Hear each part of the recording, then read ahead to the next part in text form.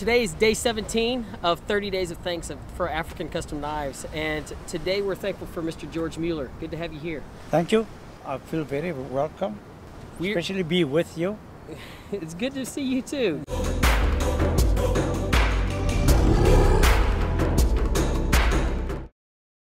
George has become a good friend over the last few years, and we're excited just to kind of get together. It's not just about the knives when you come to the New York show, right? No, I've come from the environment, from the city. It's a very big privilege for us to be here, because in my town, everyone wants to come to New York, and I'm fortunate enough to be here. So everybody wants to come, but how many people usually do end up coming to New York? We are normally between 8 and 12 people. How many times have you been here? I've been here for 16 times. 16 times. The 16th show that I've been here. 16th New York Custom Knife Show. Which is actually in New Jersey. That's actually New York City, right across the water right there. But what were the reasons they had to move it over here? Do you know? I'm not sure why they moved. I think it had to do a lot with the knife laws. Yeah, I think it was because of the knife laws. It's been here for the last 5 years.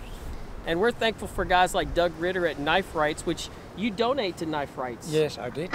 And so we're thankful to those guys because he actually helped us change the laws so that we can maybe get back into New York. But we're here in New Jersey at the New York Custom Knife Show. George has got a couple knives right here. What do you got with you right now? I've got one of my favorite knives. It's a LLBB flipper.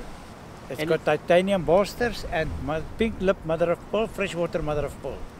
The bolsters, what are they made out of? The bolsters are of Damascus. And how do you make that? Which is a different titaniums that are welded together to get the pattern and the color out of it. The color comes out when you heat treat it to about 600 degrees Celsius. Well, we're going to show you a few detailed shots of this knife and a few other new models that he has on another video later today. But today's day 17, and we're thankful for Mr. George Muller. Thank you.